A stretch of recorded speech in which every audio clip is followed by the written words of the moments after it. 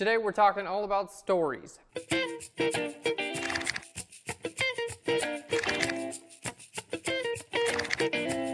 Hey guys, welcome to Phlearn. My name is Aaron Nace. You can find me on Twitter at AKNacer. Today we're talking all about stories. I'm not even messing with the computer. In fact, like for the first time ever, I've got regular sheets of paper on Phlearn.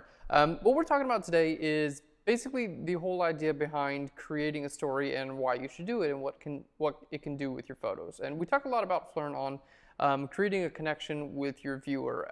You can do it through emotions and stories and even like celebrities.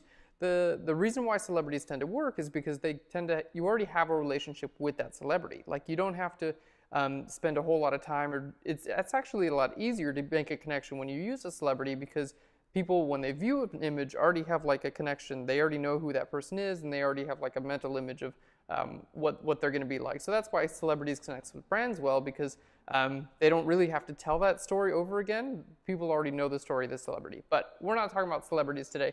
We're talking about how you guys can create your own stories in your photos and how those are going to help. So I've got a really cool exercise we're going to do. Today's short and sweet. It's really cool. But basically, there are a couple elements that are going to be in a story, and identifying those elements and then just kind of like doing this quick exercise can help you guys create pictures that are a little bit more round. So you have three elements in a story. You have your characters, your subjects, whatever. You have your place, and you have your objects. So those three elements, when they combine together, they create a full story.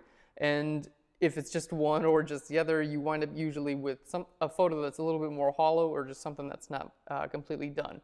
So I'll give you an example, like photos that are, it's just standard portraits on a gray background. You don't really have a location for those because it's just a gray background, and you don't really have an object for those either. You just have a character. So that's why, at least in my opinion, people just on a gray backdrop tend to be a little bit static, like there's not much there. The only time that I really enjoy those pictures is when there's a lot of emotion being carried through in, the face or whatever this person is doing. But, even if they're holding something, that still brings it up to two. That brings it up to the person, the character, and an object. But you still don't have a location. So if you guys are like, kind of trying to figure out how to make this happen, I got a quick exercise for you, and it's awesome.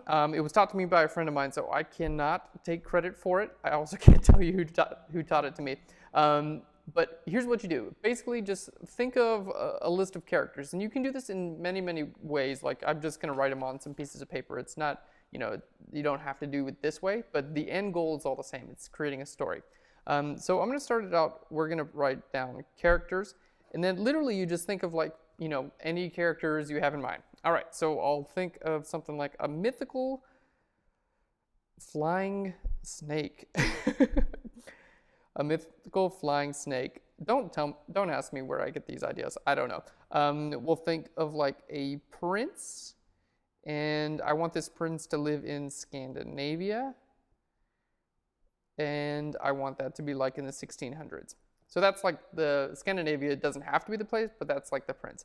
And then we'll do the third one, and it can be literally anything, any kind of people, but maybe we'll do a group of two people. So two people who are getting together, maybe a husband and wife.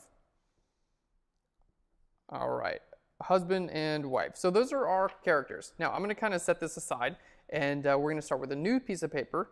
See, characters right there. We're going to join them together.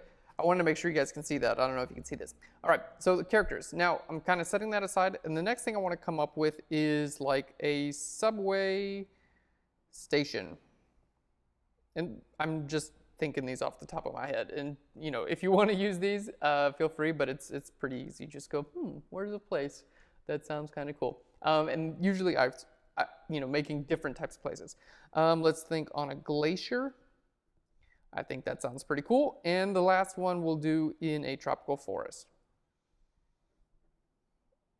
All right, so those are my places. And again, I'm not trying to relate these back. I'm just naming three, and you can do this with a lot. All right, the next we'll have our objects. And we'll have like, let's say, a wine bottle. And you can make these really cool. I'm just making things that are a little bit more simple. A wine bottle. The next thing I want is a forklift. And the next thing I want is a big, like those tractor tires, the giant ones from the land movers and stuff. All right, tractor tire or tires. Okay, so that's the first half of our exercise. Now, all you have to do is kind of match these together. So what we're going to do, we're going to start off by matching the characters with the places. So we have both of these lists, and we match the characters with the places. So literally, it's just like, which ones look good? And we have a husband and wife, and I kind of want to put those on a glacier. I think that would be kind of funny. So husband and wife go with a glacier. You can just rewrite them. I'm going to write a circle and a triangle and a square next to them so I know where they're going. All right, a mythical flying snake. We'll put that in a tropical forest. So I'll put a square next to that one. Normally, I'd probably rewrite these out, but I'm trying to be quick. All right, and a subway station with a Scandinavian prince from the 1600s. Okay, now we take that a next step further. So we have our Scandinavian prince in a subway station. What are they doing? With a wine bottle. That would be kind of cool. All right, with a wine bottle. We have our husband and wife team with a glacier, on a glacier, and a forklift. This is kind of crazy. And then we have a mythical flying snake in a tropical forest with a tractor tire. This is very interesting. You might want a little bit more variance in these so you can make them sense. But even just doing this, like I got ideas kind of racing through my head. Like husband and wife on a glacier in a forklift, like I'm kind of thinking in my head like a husband and wife team, or like maybe they're Eskimos or Inuits, and they've been like hiking for a long time, and they kind of come upon this.